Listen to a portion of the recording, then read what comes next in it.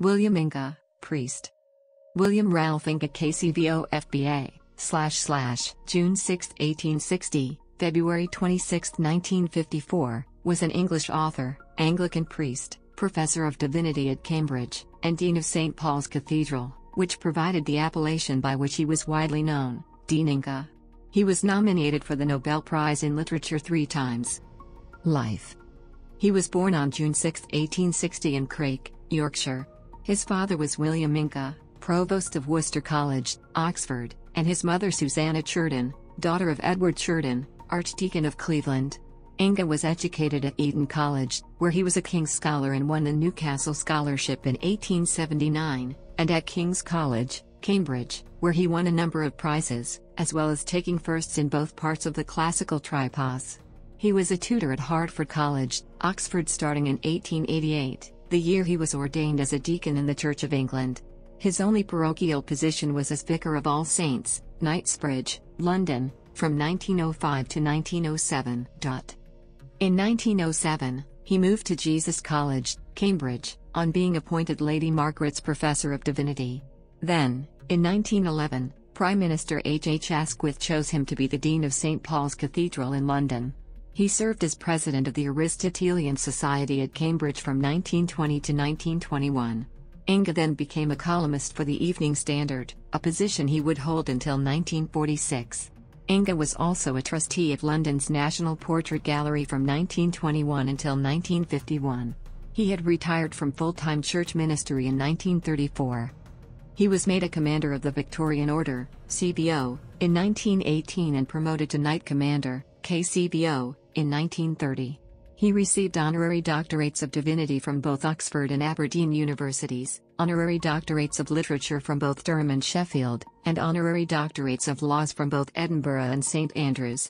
He was also an honorary fellow of both King's and Jesus Colleges at Cambridge, and of Hertford College at Oxford. In 1921, he was elected as a Fellow of the British Academy. Many of Inge's views were unusual at the time.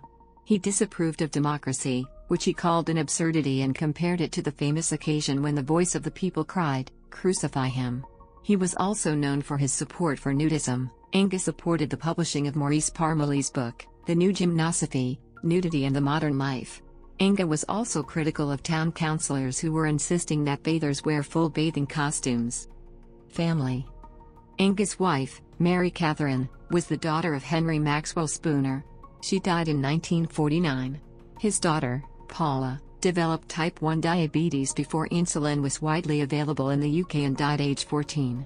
Inge spent his later life in Brightwell, where he died on February 26, 1954, aged 93. Legacy. Inge was a prolific author. In addition to scores of articles, lectures and sermons, he also wrote over 35 books.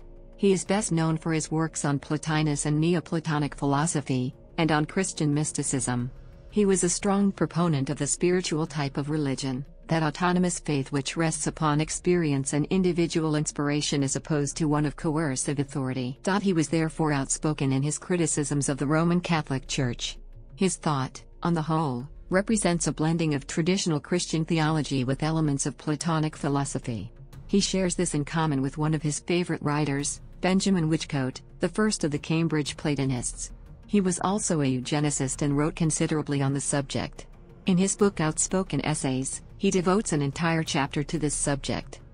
He was nicknamed the Gloomy Dean because of his pessimistic views in his Romanus lecture of 1920, The Idea of Progress, and in his Evening Standard articles, and he is remembered as a supporter of animal rights. Publications. The following bibliography is a selection taken mainly from Adam Fox's biography Dean Inge and his biographical sketch in Crockford's Clerical Directory.